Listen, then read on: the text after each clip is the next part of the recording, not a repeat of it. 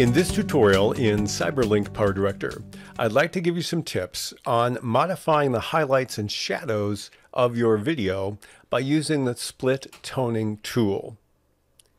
The split toning tool is one that is a little bit hard to understand, so I've done something special that I hope will help. Now, this is my original video, and if I play it, we have these 5 people around the fire, a little bit of wind, and it's a little dim. It's either overcast or early or late. So let's see what we can do to make some modifications using split toning. So I've taken the video and I've added something to it and rendered it. I've added this gradient bar from black to white because this will help us understand what range in the video the split toning actually modifies.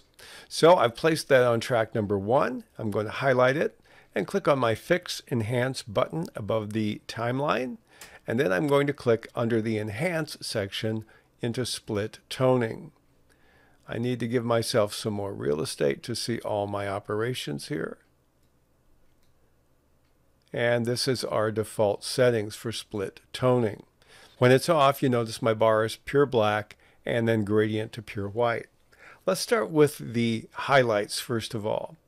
We have a balance between the highlights and shadows. If I turn the balance to the right, to the lighter part, that's 100%. It will only show me what I do in highlights. If I move it all the way to the left, it will only show me what I'm doing in the shadows. If I move it to 0 in the middle, it will balance both of them, and then I can use the slider to go exactly where I want.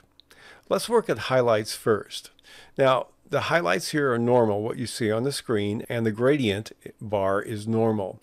I'm going to click on the bar, and here I can pick any value I like. Let's assume we want the highlights to be a little bit maybe reddish brownish. I'll click here, and it gives me a hue value and a saturation value.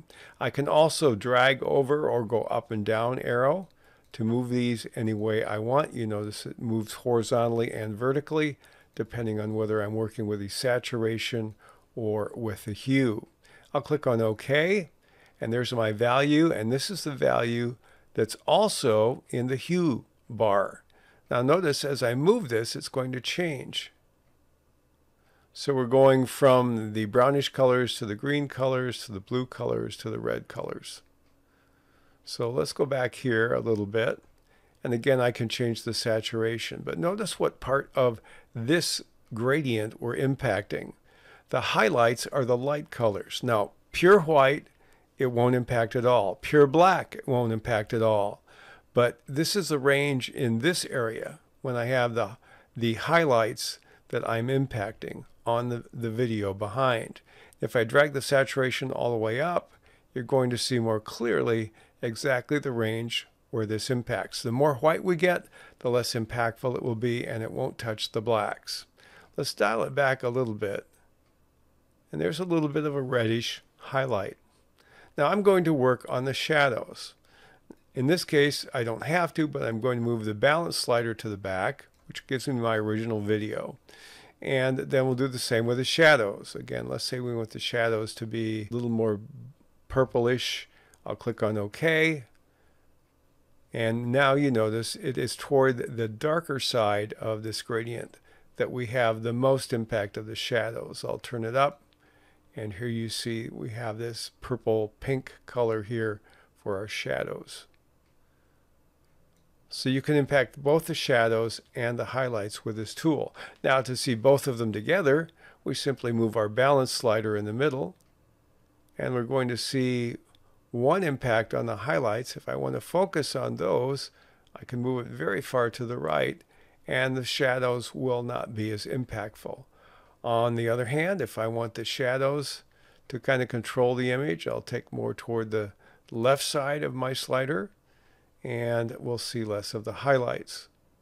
And then, of course, when you're doing either one, you can either use the hue to change that. We'll make this a little more reddish in the shadows. Or I can change the hue here, make this a little more toward green in the shadows. And you're seeing the change in the gradient bar as well as the change in the movie behind. Now let me show you a little bit about what this looks like before and after. I'm going to click on my keyframe button, And we're going to keyframe this.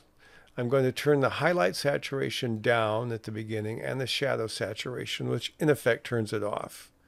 So we'll leave it off. We'll move over a little bit, and then I'll set 2 more keyframes on saturation value. I'll move over a frame, and then I'm going to increase the saturation of the highlights.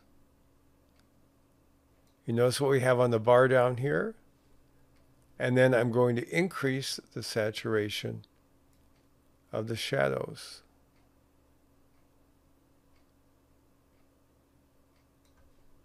And so I've keyframed this. I'm going to close the window for now.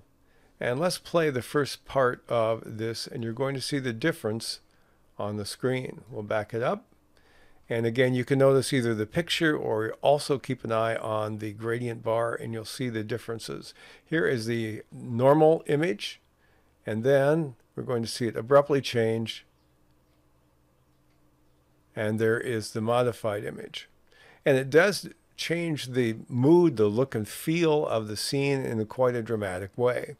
But if you want to experiment with modifying both highlights and shadows in the same video, the split toning tool is a great tool to use in that case.